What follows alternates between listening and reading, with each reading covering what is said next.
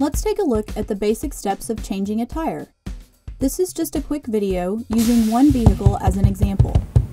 The detailed steps of changing your vehicle's tire may vary, but the basics we cover here will apply to most vehicles.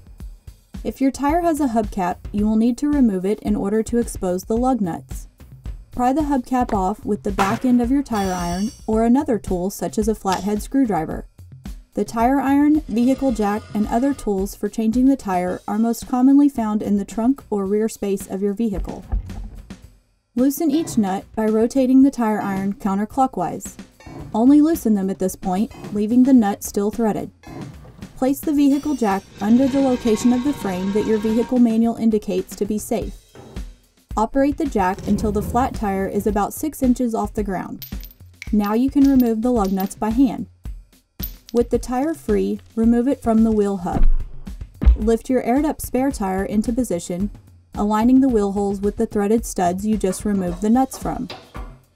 Replace and tighten all of the lug nuts by hand until snug and the tire cannot wobble. When tightening the nuts, create a star pattern like the one you see here. This will ensure the tire is evenly positioned against the wheel hub. Lower the vehicle slowly when all is clear underneath.